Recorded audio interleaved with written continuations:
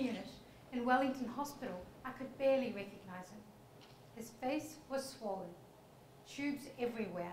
He was surrounded by technology, beeping and huffing. Technology that was supporting my father's vital organs, keeping him alive. The most common way that we lose patients from the intensive care unit is multiple organ failure, or MOF. The organs fail in sequence. First the lungs, then the kidneys, then your heart, liver, gut. And all we can do is merely support those organs.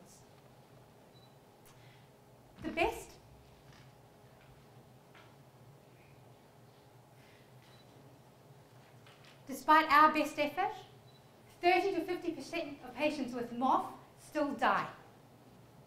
Why? Because there are no specific treatments for MOF, ones that are targeted at the critical cellular events, at the root cause of MOF.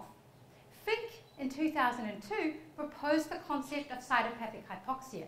He pointed out that the problem is not the delivery of oxygen and fuels to these cells. The problem was that the cells were not able to use the oxygen and fuels because their mitochondria were not working. So my father's vital organs were failing because his mitochondria were sick. But before we can treat the sick mitochondria, we first need to diagnose the sick mitochondria. The problem is we can't access mitochondria from vital organs unless we biopsy them. And that would add insult to injury.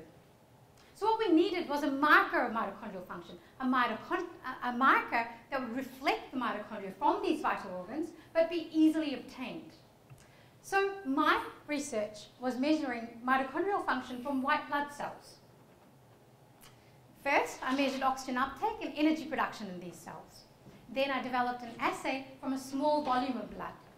Second, I used this assay at different severity of MOF, like in this experiment in a rat model of acute pancreatitis. Here, leak of oxygen per cell is being used as a measure of mitochondrial function. You can see there is increased oxygen leak or progressive mitochondrial dysfunction with more severe MOF.